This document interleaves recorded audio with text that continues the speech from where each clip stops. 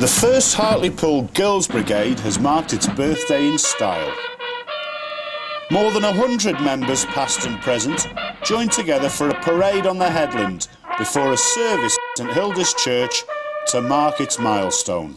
The brigade, which has its home in the Borough Hall on the Headland, is today captained by Aina Bates, who's been involved with them since 1961. Aina told the Mail she'd been delighted at the turnout and the chance to catch up with old pals. And it was certainly a walk down memory lane for many, with plenty of memorabilia on show to remind members of the brigade's last 90 years as it looks forward to its next. This is Tom Yeoman for the Hartlepool Mail.